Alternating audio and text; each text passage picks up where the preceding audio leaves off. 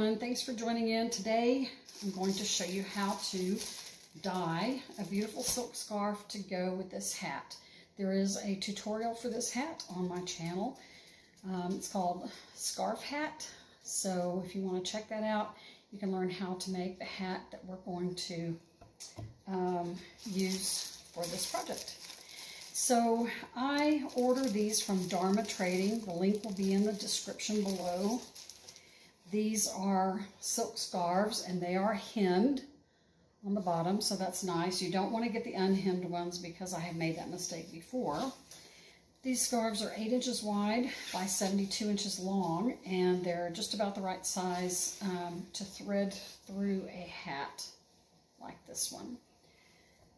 These are called Habotai silk scarves, machine hemmed, and they are $4.39 each. They used to be a lot cheaper. They've recently gone up. If you order 12 or more, they're $4.16. They don't really give you much of a break, so I'm not sure that that's worth it.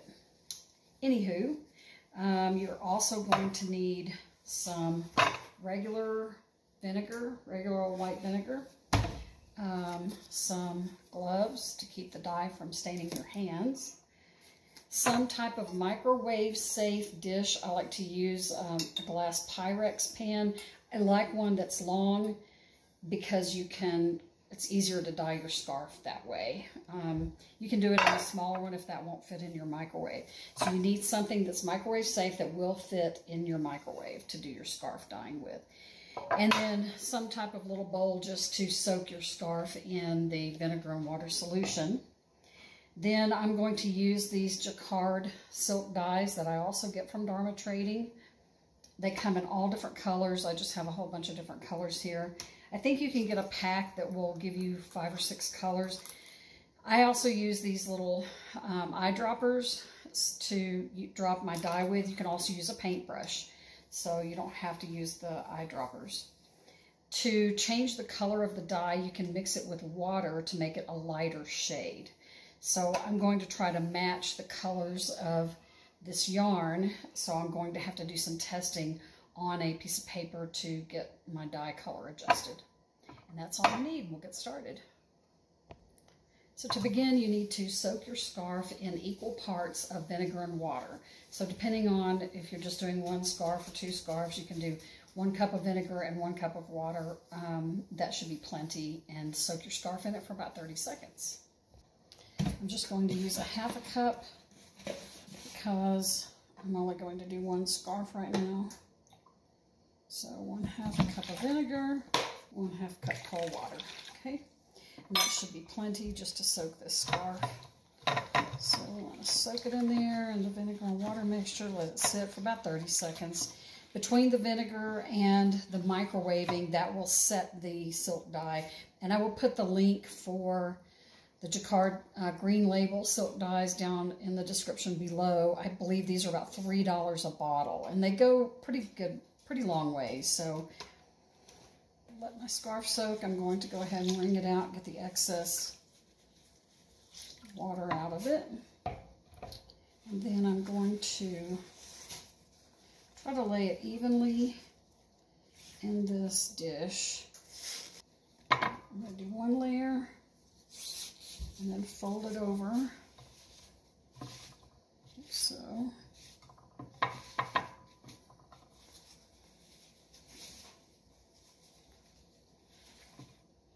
I'm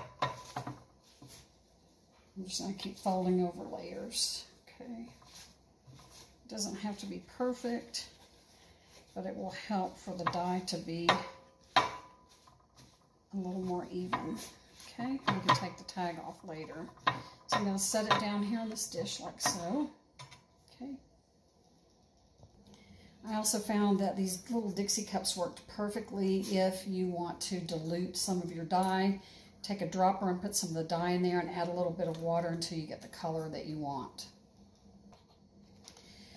Okay, I did kind of a test swab by mixing a color that I have that I think it'll be darker than the hat, but I think it'll look good because I've done it before. This particular color is called Viridian Green. but it's not a, it's an odd color green. So when you mix water with it, it comes out kind of like a minty green. So remember, when you're going to do colors for your scarf, if you're going to do more than 2, I would not do 3 dark colors. In other words, so if I did green and pink, I might do a yellow, because you have to remember they're going to bleed into each other, and so you have to take into account what colors make what when they're mixed together. Okay, so if you had red and blue, there's going to be some purple in there.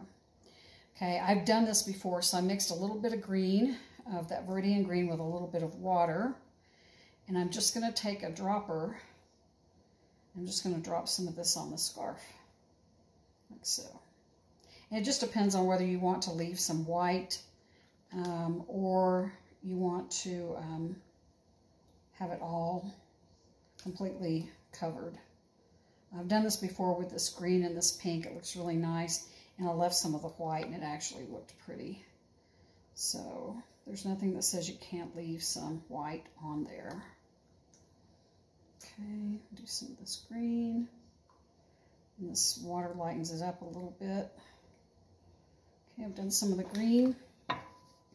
Now I'm going to do a pink color. This is actually magenta.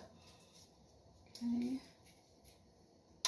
And this dye is hard to get off your hands, so I highly recommend using gloves.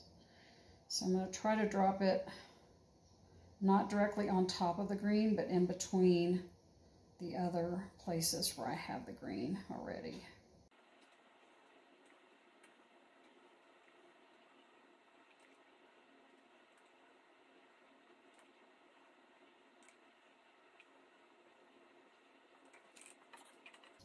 Okay, some more of the green.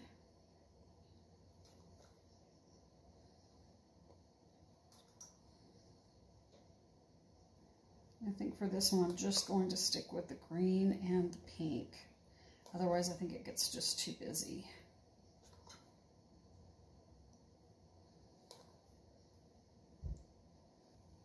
And then we're going to put it in the microwave. Okay, I'm going to put it in the microwave for about 3 minutes. Okay, and your scarf should be relatively dry if you have a 1000 watt microwave, which is what I have. So now you can see this end, and this has quite a bit of dye color on it, and then it didn't quite go all the way through to this end. So it's no problem. I'm going to go ahead and mix up some more of my Viridian green, and I'm just going to drop it a little bit on here. Okay, so after I added the extra green onto the section that didn't have any, you want to take it over to the sink and rinse it in cold water. And I'm really sorry I didn't show that part. I was trying to get ready for Thanksgiving dinner, so I had to hurry up and cut the video short.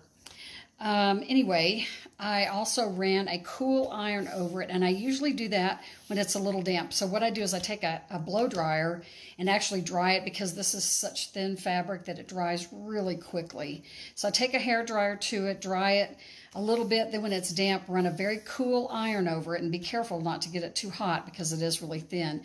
And the heat, the additional heat from the iron will actually help to set the dye again. So with this silk dye, heat is what helps to set it. That's why you put it in the microwave. It did bleed, you know, some of the your pinks and your reds, as you probably know, like when you wash something, are always going to bleed onto the background. But that's kind of nice, because then it's not just a stark white. It actually has a little pinkish background. So that is your scarf. This is the scarf in the hat itself.